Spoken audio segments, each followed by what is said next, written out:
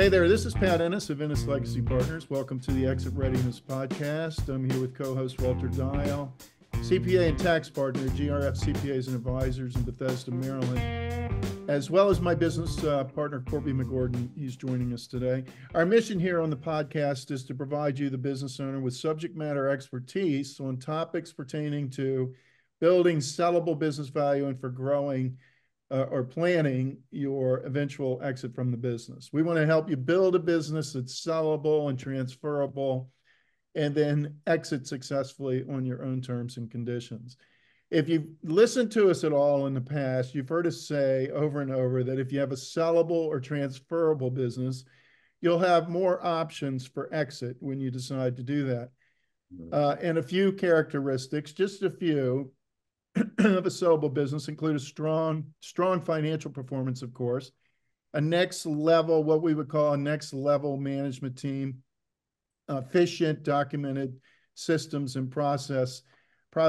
And because the buyer is going to be very much interested in or have their eye on future revenue, profit, and profitability in the future. Another key driver is going to be maximizing value through growth and scalability. And so our topic today is 4 key ways to maximize valuation for a successful exit. And our guest is none other than Mr. Scalability himself, Verne Harnish of Scaling Up. Verne's a world-leading expert, speaker, author, entrepreneur in the field of business growth. He co-founded the Growth Institute, which is a premier online training company, helping mid-market companies in over 50 countries learn and implement the latest in business methodologies. He's founded the world-renowned Entrepreneurs Organization, EO, as we all know it, and chaired for 15 years EO's premier CEO program, The Birth of Giants, held at MIT. Verne is also the founder and CEO of Scaling Up and the author of a number of books, including Scaling Up and Mastering the Rockefeller Habits. He chairs annual growth summits around the world and continues to teach in the MIT-based executive program that he founded years ago. He is a father of 4. He enjoys playing the piano and tennis and is a this is interesting, a card-carrying member of the International Brotherhood of Magicians. Verne, welcome to the podcast. Yeah, nothing up my sleeve, Pat. We're somewhat Verne Harnish groupies here. So it's great to have you with us this morning. Thanks for joining us. Yeah, you got it, Pat. So, hey, let's dig right into it. And, I thought one of the things you mentioned, is that steady growth. From our perspective, the key number is gross margin. If you can be showing steady increase in gross margin percentage, and your total gross margin dollars divided by your payroll dollars so that they can see that you've been driving around labor efficiency. Those are the 2 really secret metrics. Because, whoever's going to buy you figures, hey, they can really start to juice up revenue. Who knows about profitability? Everybody talks about EBITDA. In fact, Warren Buffett's latest letter that just came out, the EBITDA in many cases is what he kind of calls the BS. Earnings number. We have what's called EBOT, earnings before owner theft, which you always have to back out of anyway. And so, those are all numbers you can play with, but gross margin, that really tells buyers that you've got control of your business, that you know what you're doing. And if anyone has an earnout, as you guys know, we like to see that earnout tied to gross margin performance, not revenue or not profitability. Because again, the buyer can really mess with you on those 2 numbers, but it's pretty hard on the gross margin side. Yeah. Hey, Verne, quick question on that. Just in terms of that growth, what's more important, the magnitude of the growth or the trend? Yeah, it's how steady the growth is. I think Jim Collins really got it right, the 20-mile march. So I would rather see a steady increase than these wild fluctuations. Because again, what you're trying to do is, your value is tied to having created a consistent engine in an inconsistent, crazy world that we're in. And so it's the tortoise, I think, instead of the hare that wins. Yeah. But also and in turn though, the magnitude, if you've had a steady greater magnitude in growth, one of the old rules that I think still applies is your PE ratio is your rate of growth. And so if you've been growing at, steadily at 20%, at some level, you deserve that kind of price to earnings ratio. That makes sense. Yeah. So when you get the owner that's kind of in their groove and they think, oh, this is too hard. I've squeaked my margins as much as I can. How do you respond to that type of posture, and what can they do? Yeah. Well, one of the things is that mid-market companies are sloppy. They don't think so, but one of the indications is just revenue per employee. The average revenue per employee, it varies wildly for industry, but on average, it's about 126,000 per employee for companies 5 million to $1 billion. The Fortune 500 is something north of 600,000. And so these big bureaucratic, bloated, what appear to be bloated organizations are 5 times better at driving $1 of revenue per employee than most of us. And so we just find that there's, a lot of slop within these businesses. In the book, I share Ken Sims' company, Nurse Next Door.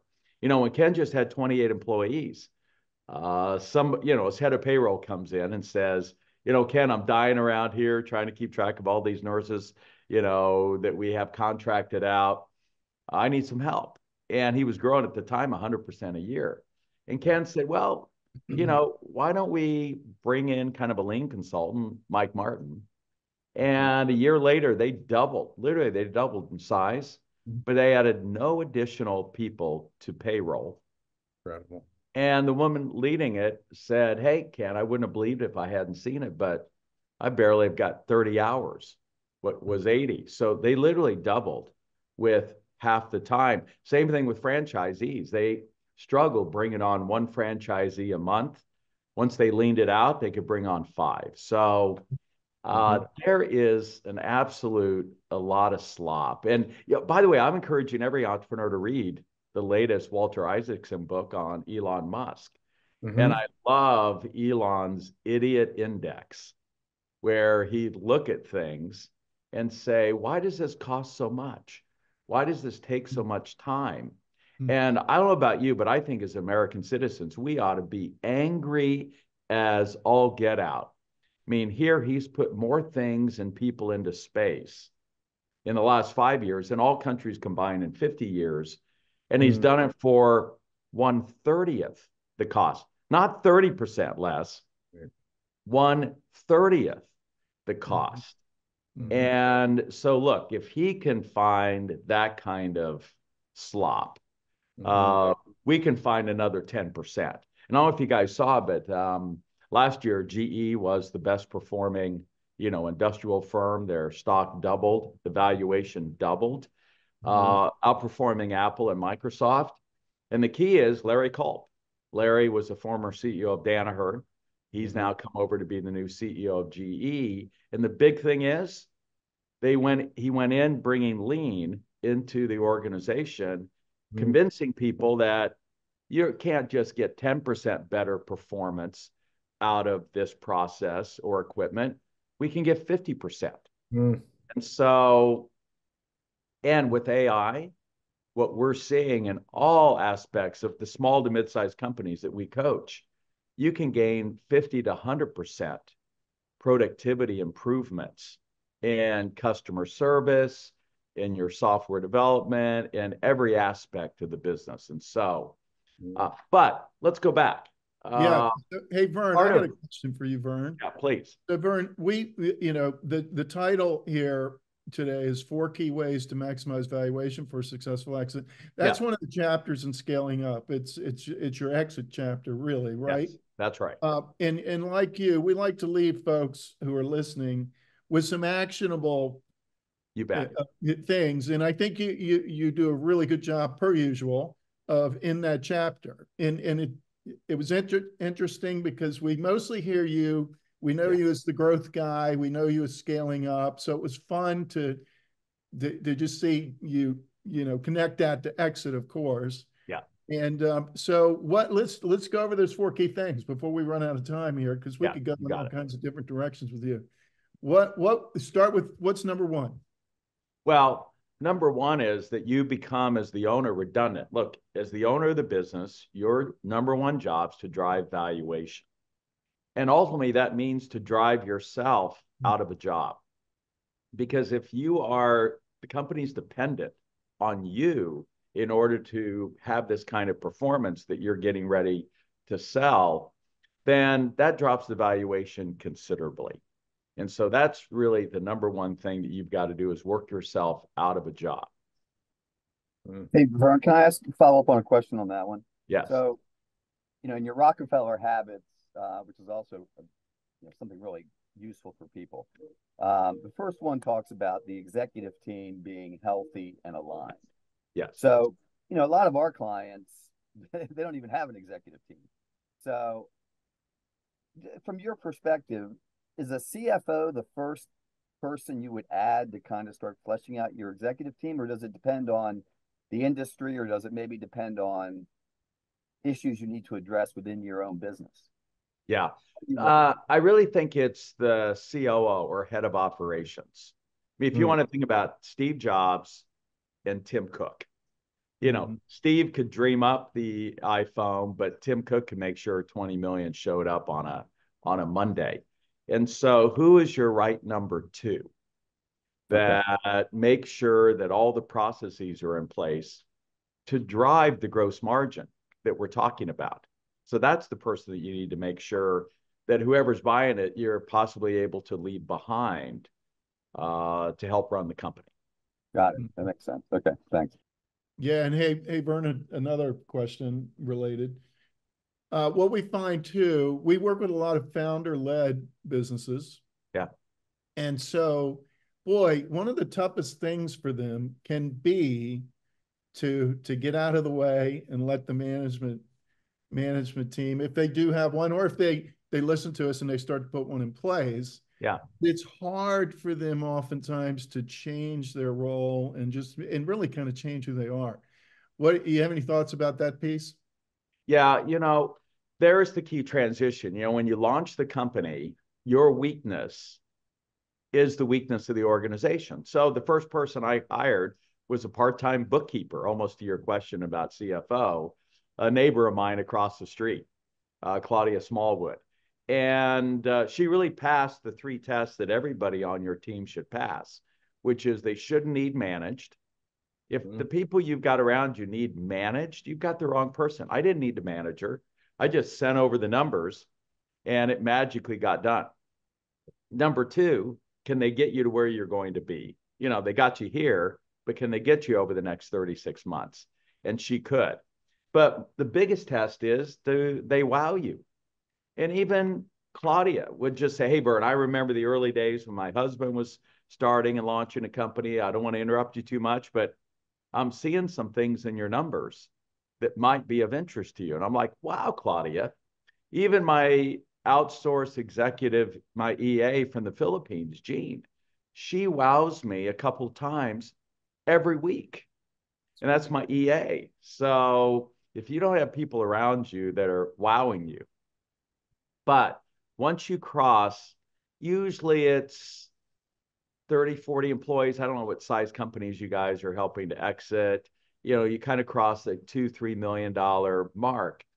Whatever is your strength will become the weakness of the organization. So if you were the one that was responsible for driving all revenue, that'll start to slow because you're now trying to wear two hats. You're trying to be kind of the CEO and head of sales. If you were the operational genius, all of a sudden your gross margins start to slip. If you were the R&D genius, all of a sudden you start slipping in innovation. Whatever was your strength will now become the weakness. And that's when you've got a critical decision. Are you willing to really spend more than you ever thought you'd spend for a person that's going to replace you so that you can really step up and step out and work more on the business strategically. So that's the short of it. Yep. Got it. Good. Thank you.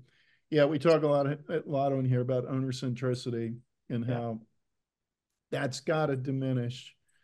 If the value is going to increase, you as the owner have to decrease. That's right. Okay, so that's number one. What would be number two? Number two is understanding what is the constraint within the industry. And by the way, it goes back to gross margin. It's what sucks about my business? What is shitty about this industry that we're in, that everyone has just accepted that this is the way it is? And if you can get control of that, then it creates tremendous value. You're going to sell the company for a lot more than any multiple of EBITDA moving forward. So I'll give you an example. We've got a client, Virtual Technology Corp. At the time, they were building simulation systems for our military, and they were growing rapidly. And long story short, they realized that the constraint was labor. And so they put a focus on just hiring 16 of these specialists that were hard to find. Anyway, they got them locked up. Raytheon came along and bought their company for $1 gazillion because they had locked up what were the critical labor. If you've got just the right location, let's just take a restaurant. You got the right location in town, that's worth a fortune versus if you don't. If you control a key component, if you have the right reference client in a particular industry, or you've got the right 5 reference clients, that can be worth more than the next 50 clients that you've got in that industry. If you've got a key piece of technology or capability, if you've got a useful trademark, what is it that you have got, what we call a Rembrandt in the attic?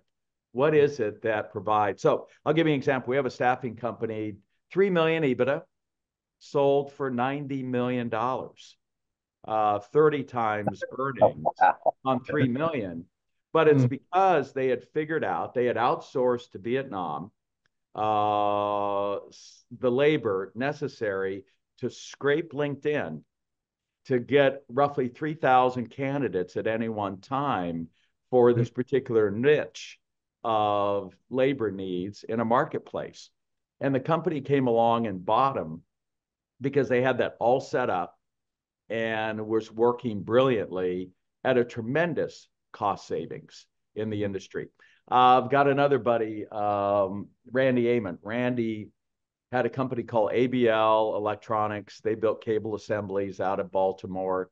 They were, at the 10, 12 million, at the time, but there was this hassle of, taking a lot of energy from his people, just putting quotes together. So they automated that and let the customer self-serve. Well, that saved them like $1 million internally. $2 billion company came along and bought them for $1 gazillion, saying that'll save us tens of millions.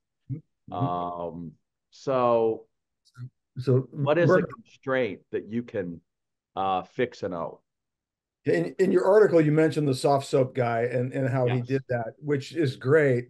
But is what I hear you saying that even locally, if you're in a local market space, if you can do that same kind of thing in your local market space and solve the one big rock in your shoe to start with, that's progress. Yes. Hey, if you've got the right 3 or 4 prominent people in your town that are on your advisory board. Look, back when I had founded this Association of Collegiate Entrepreneurs, I'm a college student. But when I went to Chicago to run our event, I'm like, who's the biggest name in Chicago? The Pritzkers. So to the local university I was working with, I got them to get the Pritzkers to just loan us their name on our piece of stationery. Once I had the Pritzkers, I got the next 4. And I remember, you guys, you probably remember the Dick Butka days in Chicago. Oh, yeah, sure. Dick had this bar that was the hottest place all I did was send over an email, a letter. This way before we had email, letter. And down the side, I had the Pritzkers and several other prominent names. I got everything I needed because we had those names associated. If you had Pritzker and Butkus, that's huge.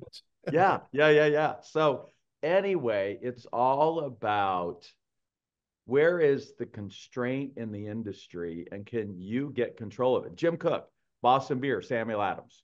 Jim used to teach for me every year at that MIT program. I mean, he decides he's going to launch a beer. His promise is we want to be the best tasting. And the key to it was the best hops. And there's a little spot in Bavaria that has the best terroir and all of that. And he locked it up. He owned it. And one of the big guys tried to come in and steal it from him. And because he's got the access to the best hops, he today owns 2% of the beer market. But back then, he was just getting started as one of a gazillion local brewmasters. And that's how you create valuation. Okay, so become redundant in your business. Yeah. Gain control of an industry constraint. Yes. What's number 3? Number 3 then is find an internal 10x advantage over the competition. That, by the way, is pretty invisible to the market. The one that I talked about in our strategy, the customer sees it. They know that they see you've got Pritzkers, name associated with your local activity. And so my buddy, John Ratliff, he's our partner, runs our global coaching organization today. He was in the call center business. And there, the standard is 200% turnover of your staff, right? It's just accepted. That's just the way it is. It's a terrible business, low margins. And he found a way to reduce that to 18%. Yeah. There was the internal 10x advantage over the competition. And it's related to what is the constraint that we looked at from a strategic standpoint, but it gave him a tremendous advantage when it came to gross margin. The average cost, he figured, was about $5,000 to replace an employee. If you can reduce it from 200 to 18%, plus once he stabilized his workforce, it stabilized his customer base. I mean, you think the turnover of employees is bad in call centers. It's even worse with customers. I mean, I can get anyone in the world to answer my phones. And as a result, he was able to take an industry that averages 4% profitability to 21.8%. 5 times industry average, which is really the measure of a great company versus a good privately held family-owned business. And he sold for 14 times earnings in an industry where he bought those for 3 times earnings. Right. So where is this 10x advantage you can find? And again, we saw it with Elon. They would have a valve that cost $1,200. And Elon's like, what he called his idiot index. He's like, I think we can make that as they did for $30 instead of paying $1,200.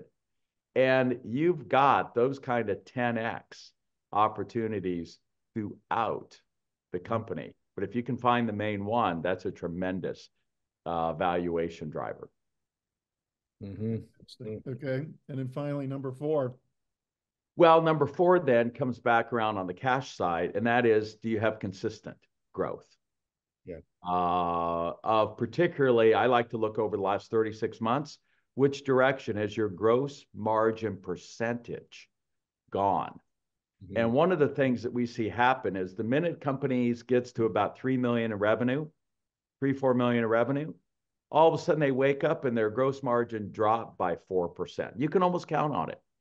It went from like 57% to 53%. And you don't even really notice it because revenue may be covering up some of your slop, and you grab your financials, you look at the top line, you look at, the bottom, and you ignore the middle number.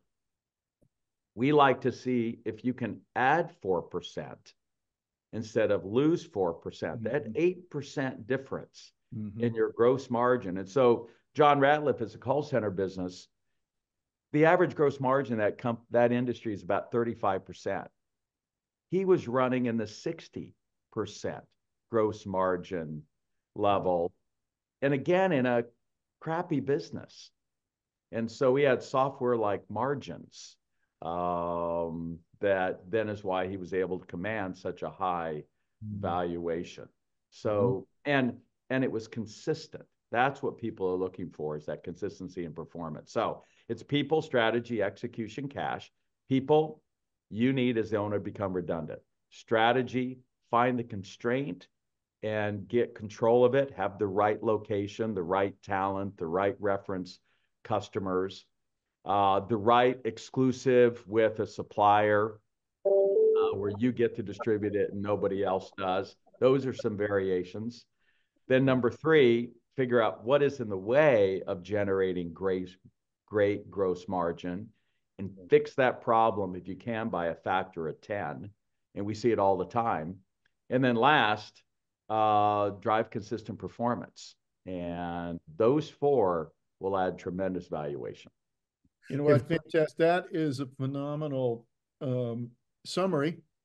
All right. And so let's just, and we promised you 30 minutes. So before we wrap up, though, we're going to, in a second, we're going to ask you if there's what you want to promote today. There's all kinds of things you can promote, but what you want to promote, and if someone wants to reach out, if you want to provide contact information. But before we do that, any final words of wisdom for listeners?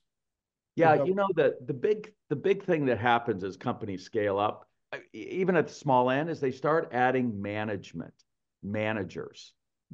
And that's what we're cleaning out. Nobody wants managed in the 21st century. We've got a client that provides trailers at gas stations, and they operate in the 5 states of Australia. And they had a state manager, and then they had 2 people underneath the state manager, the person making sure the trailers are repaired, and somebody was making sure that the relationship with the gas stations was good. After he heard me speak, he just got rid of the 5 state managers. He's like, you know what? Why did I ever put them in the first place? They're expensive. They're just frustrating the 2 guys I have in each state running the place. He took half their salary, took it to the bottom line. The other half he split with the other 2. And so you don't need people working on work. You just need people working. And that's one of the places that you can really begin to kind of clean out and improve your gross margin and profitability within the business. So if you're small, don't be throwing people at the problem. Excellent. Okay, thank you. What today would you like to promote? Well, we have a new book out called 12 Habits of Valuable Employees. And if you want to drive the valuation of the business, it's important that you drive the value of every one of your people. And I think the analogy, if I'd end our talk, is, you know, the question I ask business owners is, what's the number one goal of every Olympic athlete? And they always say gold. No, 99% of Olympic athletes are not crazy to think they even have a shot at a medal. Their goal is personal best. And you can't scale a company with 1 employee of the month, 1 salesperson of the year. You need to help every employee you've got, the 5 or the 50 or 500, to achieve their personal best every day and every week. And so our 2 books, Mastering the Rockefeller Habits, are the company habits, and 12 Habits of Valuable Employees is the career habits. If you can get every one of your 550 or 500 employees to just absorb those 2 little thin books, it can drive tremendous valuation and take a load off of you so you can become redundant in the organization. Excellent.